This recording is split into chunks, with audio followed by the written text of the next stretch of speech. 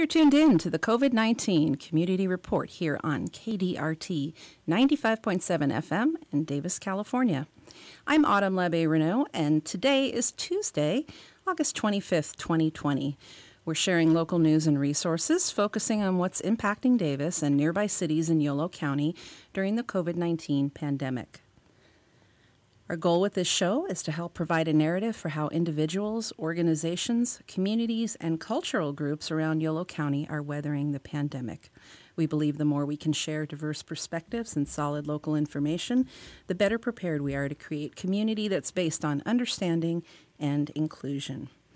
Highlighting a couple of upcoming interviews, next week we'll talk with Davis resident Melanie Carr about her Tuesday Table effort, a take-what-you-need approach to sharing needed supplies during the pandemic. On September 8th, I'll host Corinne Modakaitis about the impact of the pandemic on youth sports from her perspective as co-director of Davis Aqua Monsters. And on September 22nd, I'll speak with UC Davis Chancellor Gary May. As of today, Yolo County reports a total of 2,239 COVID cases, with 34 new cases reported yesterday, and we've experienced a total of 47 deaths countywide. Just a reminder that face masks are mandatory still in Yolo County. And a reminder to please wear them. Please be considerate and wear them while using drive-through businesses. A worker at a Starbucks drive-through recently told me that 75% of their customers don't wear masks while getting their coffee, and so the workers are exposed repeatedly throughout the day. Not a good scene. Here's a testing update for our area. An OptumServe COVID-19 testing site launches today, August 25th, and runs through September 20th at the Davis Senior Center, located at 646 A Street in Davis. Testing at this site is open to all California residents, regardless of documentation status, and it's by appointment only. All ages are welcome. If residents don't have health insurance, the cost of the test will be covered by the state, and if they do, it will be billed to their insurer at no cost to them. To schedule an appointment, call 888-634-1123 or visit lhi.care/COVID testing. We all know that COVID-19 has had a tremendous impact on the economy.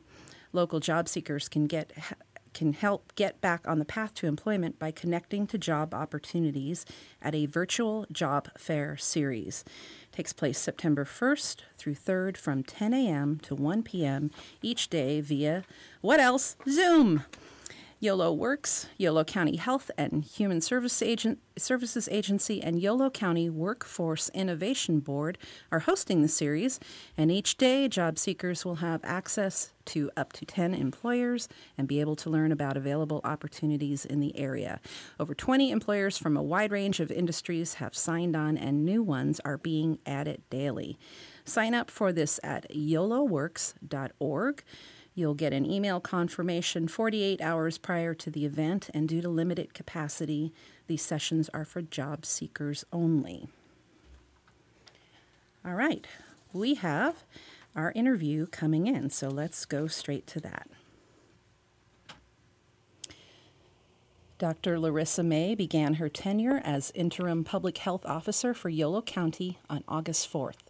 A professor of emergency medicine and a public health expert at UC Davis Health, she's also a board-certified emergency physician with an interest in quality improvement and patient safety. Her work is often focused on the epidemiology and management of infectious diseases, including best practices for diagnostic testing, outbreak, response, and infection prevention. Dr. May has many accomplishments and awards in the medical field and recently received the American College of Emergency Physicians Quality Improvement and Patient Safety Section Service Award. That is a mouthful. We're very glad to have you here today, Dr. May. Thank you for joining us. Thank you for having me. Delighted to be here. Great. Since the start of the pandemic, I've highlighted interviews with our public health officials, primarily because developments around the virus have continued to shift so rapidly. So I'm really pleased to chat with you. How are you and Dr. Marianne Limbos dividing the workload for the county's public health division at this time? So it's so great to have such a wonderful team with Dr. Limbos and Brian Vaughn, who's our public health director. Mm-hmm. So very fortunate to be able to work together on this. And essentially, I'm half-time, so what we've been doing is splitting the health officer duties so that I'm covering the first part of the week and she's covering the second part of the week. And we do stay in touch through email and calls as needed. And she's been primarily focused also on our response for schools and the university, Mm-hmm. as well as, focusing on other relevant issues. She is also a working pediatrician, so she does have clinic a half day a week. Right. And I've been really focused more in terms of diagnostic testing and our strategies around working towards health equity and the COVID response. Great. Well, let me start here. Not only do you get to deal with a pandemic, but we've got record-setting wildfires and the public health challenges therein. And a listener asked me to pose this question, so if you'll indulge me. With the wildfires in our area, we know that N95 masks are the thing to wear, but they're ineffective at preventing virus transmission. Meanwhile, the masks we wear for COVID don't help with smoke. So what's a responsible person to do? So that's a great question. Let me just correct a little bit first. Okay. An N95 will actually protect you from COVID. Mm-hmm. However, we really, because of shortages, recommend that those be used by health professionals. So N95s also, in order to be effective, have to be fit tested. Mm-hmm. So it's not something that can just be slapped on. Okay. But the N95 will also protect you from wildfires, whereas it's true that cloth masks may be difficult to wear during a wildfire. What we generally recommend is that if you don't have to be outdoors during this time, or if you are an at-risk person, being elderly or having underlying cardiac or lung disease, the very young, that it's just best to have these mitigating measures to stay indoors and not to be outdoors exerting yourself. Mm-hmm.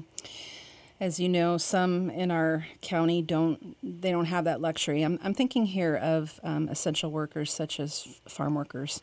And so the numbers of COVID have been, my understanding is they've been quite high among that population during this time.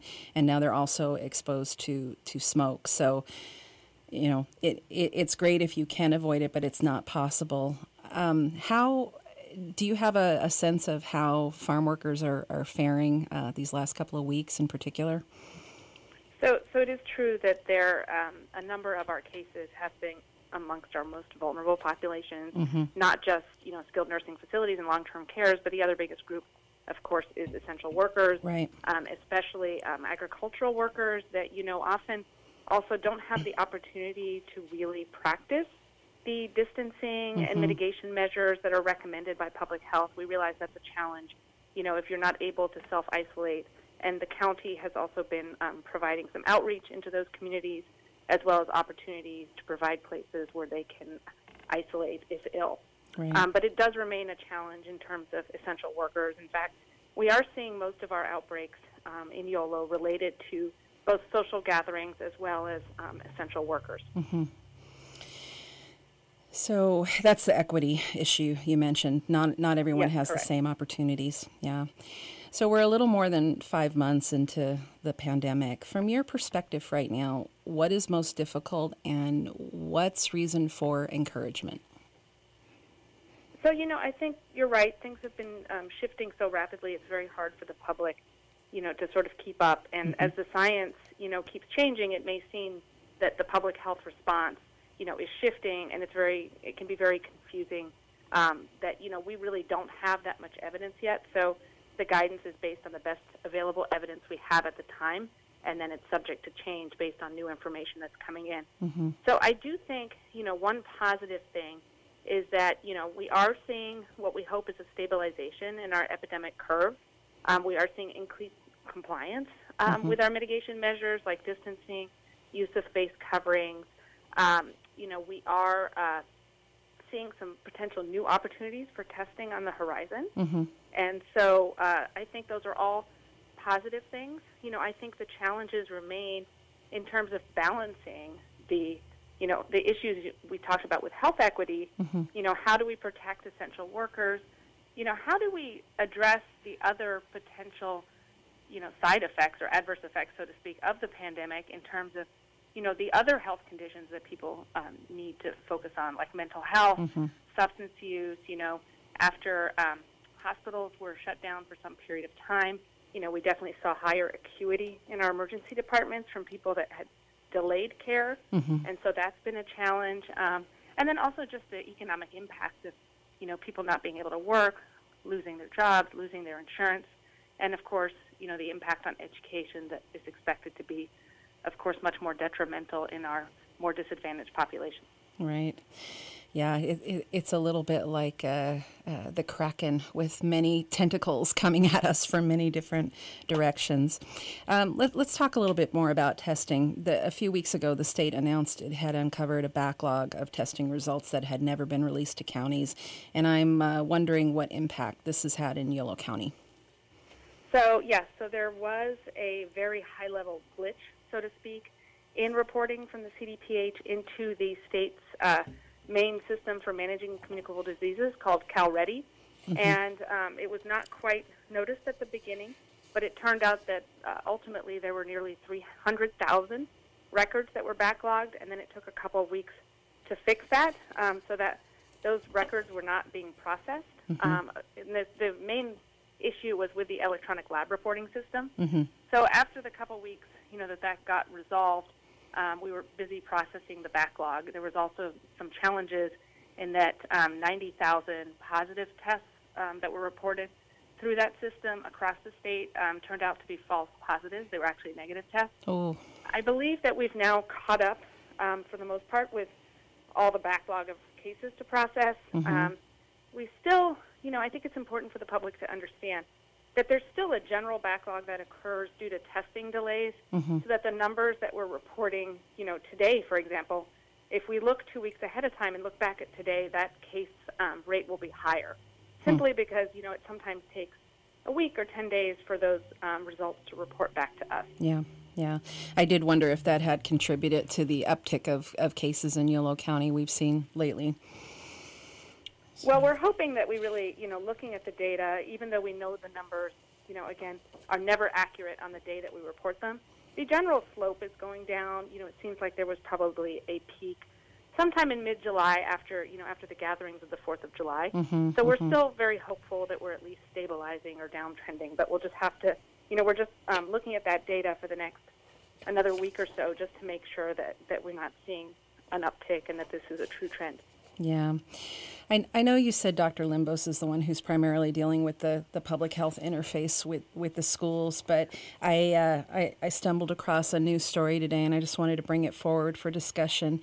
This was from yesterday, more than 560 positive cases of COVID-19 have been reported on the Tuscaloosa campus of the University of Alabama since classes resumed last week. And the numbers include students, faculty, staff. They're across the board. So this week, as you know, locally we have a lot of students and teachers returning to school. We know that in Davis, we're going to have UC Davis students returning. Many of them, they will be virtual, but many of them will be coming back and impacting the town. And, the question I'm hearing most often is, when will things be normal again? I know it comes down to metrics, so could you talk about those metrics here in Yolo County and maybe perhaps what's keeping us from progressing if we're not? Are you talking about the county data monitoring list? Yeah. Yeah, so it is true. I did see that the news about the University of Alabama outbreak. I know there's one going on in Iowa. There's, of course, the UNC Chapel Hill that basically started in person and went back to distance learning within a week. This is an ongoing challenge, to be honest with you. Yeah. Anywhere that you're going to be bringing a lot of people who are congregating, especially if, physical distancing, is not being practiced or is not practical, then it is a concern. At the county level, we've beefed up our infrastructure for contact tracing and investigation, to have a team that's specifically focused on schools. However, we do know that capacity could be overwhelmed pretty quickly. Yeah. We usually only report, 30 or 40 cases a day, and obviously an outbreak, of 500 students, is not unimaginable. Mm-hmm. I do know that the university, is working on a plan to mitigate some of those, some of the impact of that, even in the off-campus housing. And so the county is working very closely with the university on their reopening plans and assistance with contact tracing and other resources from the university. Okay. In terms of the county data monitoring list, so we have been hovering somewhere between that 100 and 200 range per 100,000 cases for a while. We think we're settling out, somewhere between 120 and 160, but it will be hard to tell until we, look back in time and see where that Sure. curve is going. Mm-hmm. So I think it's unlikely that we get off that list anytime soon.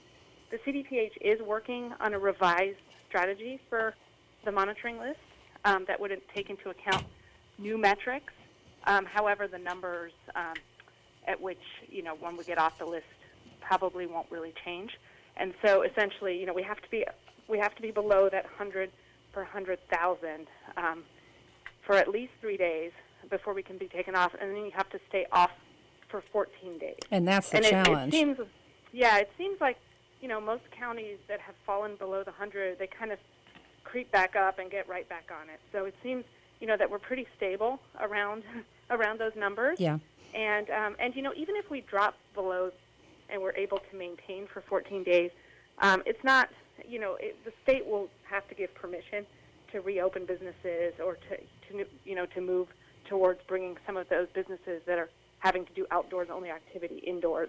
I know there's been a big question because of the fires, and the challenges of, for example, restaurants that have to operate outdoors or gyms that have to operate outdoors in terms of, worker safety. So I think there are some real challenges and equity issues that we really do have to address. But those really are being addressed at a higher level, and counties, while ultimately having the opportunity to, participate in that, ultimately the direction is really being led by the state at this point. Since we talked about thank you for all that information. Since we mentioned the university, I'm thinking about the vaccine that's being developed there in partnership with BioNTech. And all of a sudden it seems like there is a lot of news about vaccine development, which I find encouraging. Are you also encouraged by that? Yes, I am encouraged by it. I just think we shouldn't put all our eggs in one basket, because, even once we have a vaccine, it's going to take a real effort to be able to distribute that and, frankly, to convince people, that it's safe and to take it. So, yes, we are very excited. Actually, at UC Davis, we are conducting phase 3 trials for one of the vaccines. And so I'm very encouraged also in terms of a positive impact that we know how to treat this disease or much better than we did at the beginning of the pandemic, that we're learning new things every day. And there are potential other mitigating measures. Although, frankly, right now, most of our solutions are really low-tech, like the distancing and the face coverings. And that's what it comes down to. In my opener for the show today, I mentioned that an employee at a local Starbucks drive-thru mentioned to me that 75% of their customers coming through don't wear masks.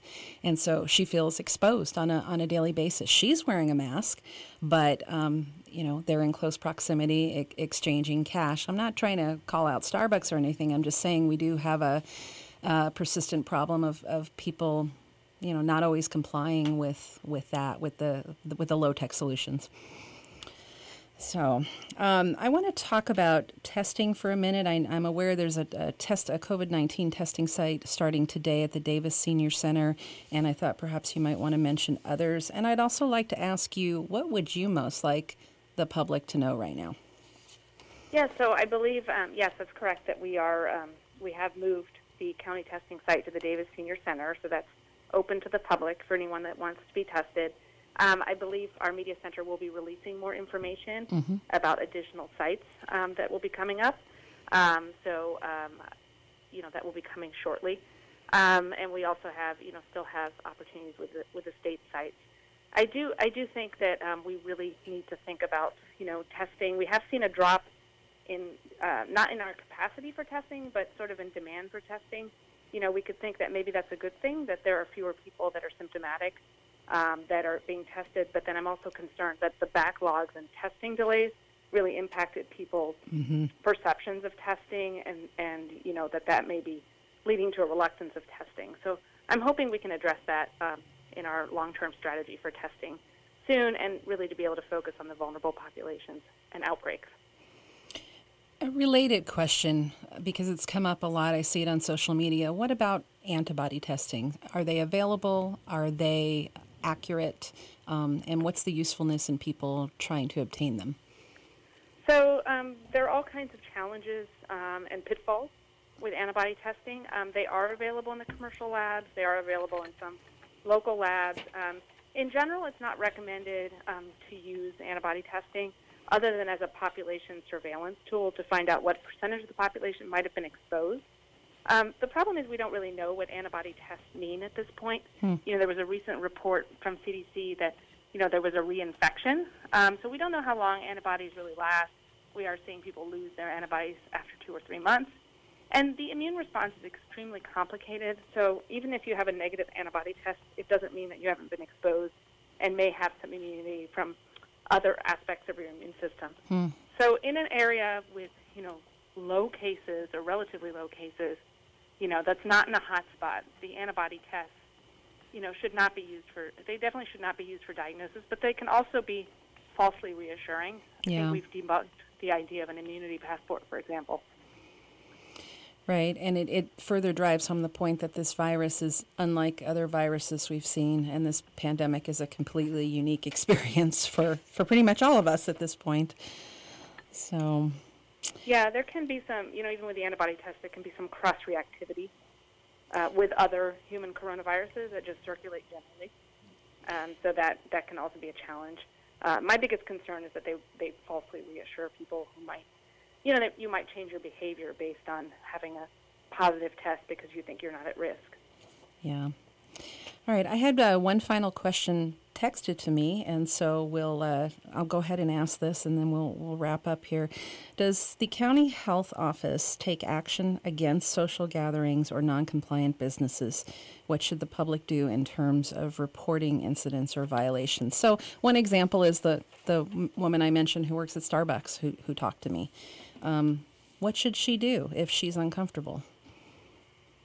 Yes, so we do. We have received complaints about non-compliant businesses. We have been focused on our enforcement team is going out to visit those reports. We have found that most of the businesses are actually in compliance, but we have issued warning letters and citations to businesses as well. So I would encourage, reporting of any concerning businesses that aren't operating according to guidance.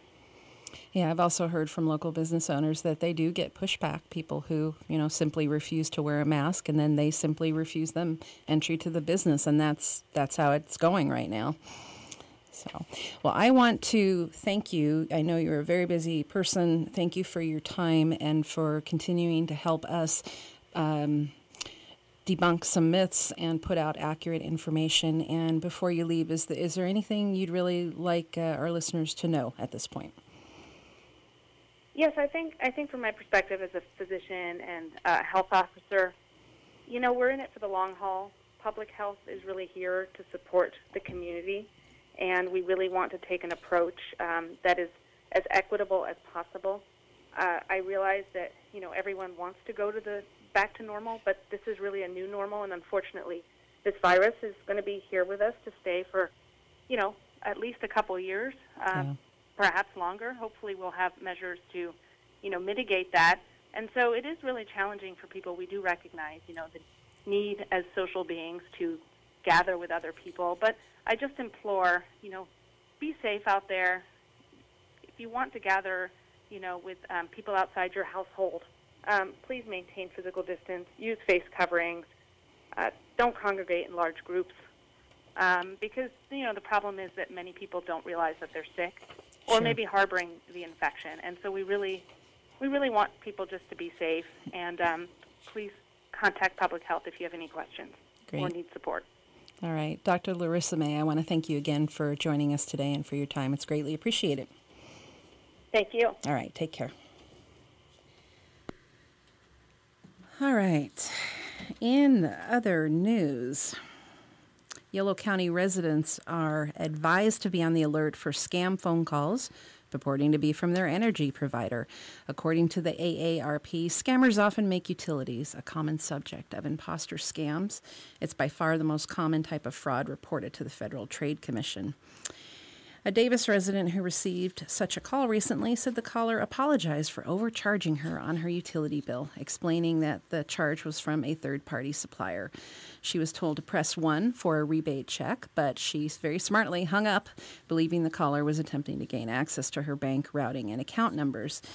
And Valley Clean Energy, which is Yolo County's public not-for-profit local electricity provider, would like you to know that it never asks for a customer's banking information over the telephone, and anyone who's received such a call recently is asked to contact the District Attorney's Fraud Unit at 855-496-5632 or fraud@yoloda.org. And they have a complaint form online at their website that you can fill out. And I think I've got 1 minute left, so Yolo County's election office, we know that the COVID-19 pandemic is going to change how we vote this November. So the elections office is planning to place 12 voter assistance centers and 12 ballot drop-off boxes throughout the county ahead of the November 3rd election. They're taking input on those sites through August 28th, according to the Davis Enterprise. And you can find information about those sites and at yoloelections.org, and you can submit your comments via email to elections@yolocounty.org. And again, the deadline for that is this Friday, August 28th, which happens to be my daughter Rowan's 23rd birthday, so I'll give her a birthday shout out here. All right, thanks for tuning in. You've been listening to the